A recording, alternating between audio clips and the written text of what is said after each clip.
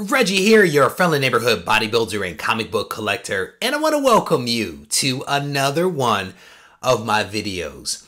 This video, to some degree or another, is a direct response to a question from OBO Guy 2000. He recently submitted a question in which he asked me to share some of my biggest CGC mistakes. And in his question, he kind of pointed to the fact that maybe I didn't have any mistakes because I know what I'm doing.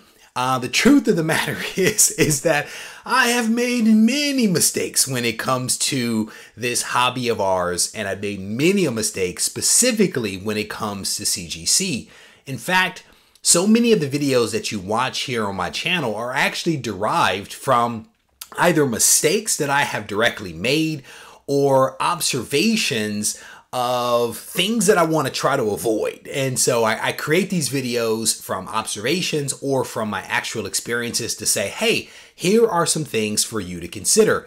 But I've never really created a video in which I actually showed you some of my mistakes. But rest assured, I make plenty of them. So never be in doubt about that. I am not perfect. I continue growing and learning in this hobby just like many of you out there. And in fact, I learn a tremendous amount from you guys in terms of the comments that you post up on my videos and the messages that you send me every single day. But in this video, what I am going to do is to share with you a couple of mistakes that I made, along with some observations that go along with those mistakes. And then I'm also going to try to answer a couple of other questions that people have asked me with regard to CGC and CGC submissions. So there's kind of like a two-part video. And so definitely stay tuned, because I think that there's going to be some things here, at least I hope, in this video that might actually benefit you. So my very first example is a comic book that I sent in back when I first started slabbing comics at the beginning, kind of of 2018. And I was in the habit of slabbing everything. If it moved, I slabbed it. And so there was a lot of learning that came from that. There was a lot of waste that came from that because I was slabbing literally everything that moved. And an example of that is this book right here. This is Infinity Countdown, Adam Warlock #1. And many of you may never have even seen this book before. This book is it's pretty worthless. It's pretty worthless. I think that it might have an FMV of 15 bucks or something like that. I paid a lot more for this book than it is actually worth. So yeah, when I offer up tips and I say, hey, when a new book comes out, you might want to wait to evaluate the value of that book before sending it in. Or if I say, hey, if there is a book, you want to evaluate the FMV of that book versus the cost of getting that book slabbed. Yeah, comes from this right here. I can tell you, I spent a healthy amount of money getting this book shipped, cleaned, pressed, graded, shipped back. A lot more than what this book is actually worth. But what came out of this were some lessons, some very valuable lessons, some videos that I was able to create, that I was able to pass back to you guys. But yeah, Infinity Countdown, Adam Warlock #1. Lesson 1. So we'll set that one off to the side. This next book, honestly, is to some degree a continuation of the first. I was slabbing everything. I think these might have actually been in the exact same bundle that was sent off to CGC to be graded. So I spent, again, a healthy amount of money to send this one in. This book, I don't think I actually pressed. I actually felt like this book was actually in good shape. Did not press the book, sent it in, and it actually came back at a 9.6. Which isn't bad. The challenge, however, is that there are absolutely no sales, according to Go Collect, for this comic. The 9.8, I think, is worth like 44 bucks. But because I didn't press it, the book actually came back at a 9.6. And I can tell you, you probably cannot see it here. There is a massive crease right here in the comic that could have been fixed with a quick press, and it probably would have resulted in a 9.8, but it came back at a 9.6. And yeah, it's clearly worth less than $44. And if it had been worth $44, it probably would have been just north of what the costs were to actually get this book shipped, clean, pressed, graded, and shipped back. So again, just another good lesson here about, examining your comics before sending them in, making sure that you know what you're sending, making sure that you know what the F&V is for that book, evaluating the condition of the book prior to actually sending it in, or else you could get a pretty awesome Infinity Countdown Prime #1 that sits in a box since it came back. Yeah, lessons. Valuable, I tell you. All right, this next book is a book that I've actually spoken about several times. I have mentioned this book several times, and it was one of my biggest mistakes because I thought that I was doing a good job of inspecting my comics. But at the time that I sent this in, my inspection was nothing more than looking at the front of the comic and calling it good. Never bothered to take the book out of the plastic and flip through it. Never bothering to look at the back side of the comic. I just looked at the front in the plastic and said that must be a book that is worthy of CGC. And yeah, when that happens, what you get back is a X-Force #2 5.5. Yeah, so I had one 9.8 that came back. Pretty cool book. This one I swore was a 9.8. It actually came back at a 5.5, and you might wonder why, because it looks pretty good from the front.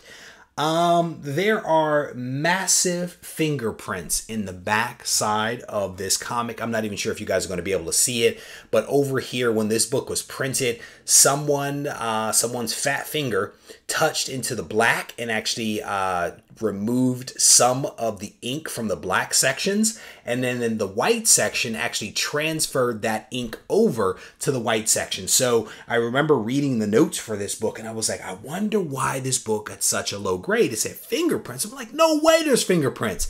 As soon as the book comes back, I turn it over, I look on the back side, and I just kind of nodded my head.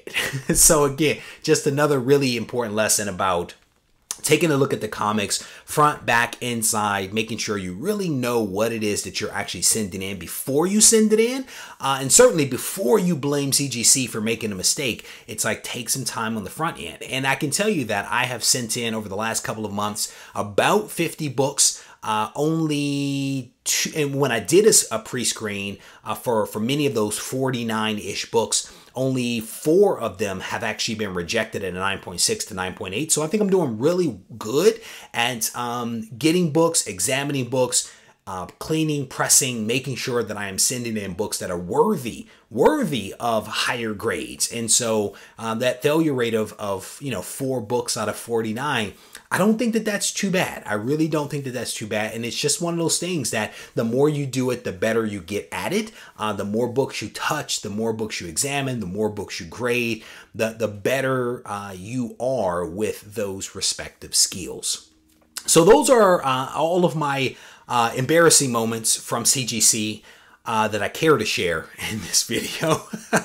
So I'm going to transition to a couple of other things that have kind of come up over the last couple of weeks. One of the questions that I've been asked repeatedly is around COAs and just information that is given to someone with a comic, if that comic is a limited edition or something like that, or if it's signed, like the COAs and things like that from J. Scott Campbell and other artists. People are asking, do they send those in when they send the book in to be graded? The answer is no. CGC doesn't want the COAs or any other documentation sent to them. All they want is the comic, and they have a massive database where they're able to go and to figure out everything that they need to figure out with that book. And do they make mistakes? Yes, they do make mistakes. But my point is that sending the COAs in won't help you at all. In fact, all they will do is to separate them from the book. They will bundle those up, and when your books come back to you, they will be in a sleeve or an envelope or something like that, and they will just return all of that stuff to you. So you're probably better off just holding those materials when you send your comics in. Another question that I've received from people is around invoices and how I actually send my comics into CGC. I want to say that a full invoice is about 25 comics. I think that is correct. But generally what I do is I try to send in as many comics as I possibly can to reduce my shipping costs, my per book shipping costs, right? Because if you take whatever the cost of shipping is and you divide it amongst the individual books, the more books you have, the lower the shipping cost is per book versus all of the shipping being assigned to one particular comic. Again, it's like a mental exercise, if you will. So I try to send in as many comics as I can. But what I do when I do my submission is I try to send like-kind books on the same invoice. So if I'm sending in modern comics, I send all modern comics on one invoice. If I'm sending in some Silver Age books, I will send Silver Age books on a separate invoice, okay? And the reason for that is that your modern books and your Silver Age books, or those two different tiers, will move through CGC at different rates. The modern book moves through much faster than the older books, right? They move in or move through at a much slower pace. So it's a good way to just kind of organize yourself by having one invoice per tier. That is like the best way to do it. Now, with that said, one other thing to consider are the services that you are using. So if you were sending in, let's just say 20 modern books, but only 10 of those books are getting cleaned and pressed, you'll have to decide whether you do separate invoices for those, because likewise, some of those books will actually go in to CGC, but be given to CCS to be processed, to be cleaned and pressed before they are brought back to CGC. So you'll have 10 that'll go to CGC and go through, and you'll have another 10 that go to CCS and then have to come back. Those books are going to move through the process at completely different rates, right? Your books that go to get cleaned and pressed, that might be a month-long process by itself before those comics are actually graded, whereas the 10 that you sent in just to be graded are going to move into that process, into the queue, much, much faster than those books that are getting pressed. So you have to think about, how are you sending your books in, what ages, what tiers, right? And then also what services you are actually using. Now, with all of that said, what I will do is, regardless of how many tiers I actually have, I will actually bundle all our invoices, I should say, no matter how many tiers or invoices, I will bundle all of my books together to send them into CGC. So for example, if I have 5 modern books, I will put 5 modern books into a Gemini shipper, and I will tape to that Gemini shipper a invoice for those 5 modern books. If I have another 5 Silver Age books, I will put those books in a separate Gemini shipper, and I will tape to that Gemini shipper an invoice for those 5 books. I will then take those 2 Gemini shippers, put them together and put them into one box and send all 10 out to CGC. The reason for that, it reduces my overall per book shipping cost, because now I'm sending a total of 10 books instead of 5, books in 2 different shipments. So it's just a way to kind of reduce my overall cost for myself to send books in. Now, with that said, depending upon the number of invoices you send in and how you send them in does not matter. Those books are all going to come back as separate shipments, right? So your modern books are going to come back in one box. Your Silver Age are going to come in a separate box. Those books that were sent in to be clean, pressed, and then graded will come in a different box. The reason for that is, again, all of these books are moving through CCS and CGC at different rates. And so as they move through the process, they are bundled up and shipped out. So you want to make sure that you are thinking about what are your costs, especially when it comes to shipping, because you could be charged 25 bucks or whatever it is to have those books sent back to you times 3. So you want to think about how you're sending your books in, the services that you're asking for, how many books are being sent, and then how those books will actually be returned to you. The last thing you want is to, get one book at a time and incur shipping for every single one of those books when you could have bundled them together on one invoice or 2 invoices or 3 invoices, fuller invoices, and then sent them in. So these are the things that you want to kind of think about. And certainly if any of this is unclear, post up a comment in the comment section, reach out to me on Instagram, and I can help you walk through it a little bit more. But hopefully this is relatively clear for folks. So with that, I am going to wrap this video up. I wanted to show you guys some of my embarrassing moments and also to answer a couple of questions, at least I hope I did, around how I actually submit books into CGC, what's needed, what's not needed, all that kind of stuff. But I want to thank you guys for taking the time to watch this video. I hope that you enjoyed it. And if you did, I want to encourage you to leave a thumbs up on the video, leave a comment behind so we can mix it up in the comment section. And before I let you go, one last thing that I will mention is if you are thinking about sending books into CGC, I recommend the premium package. The reason for that is that that premium package will run you $149 to get that level of membership.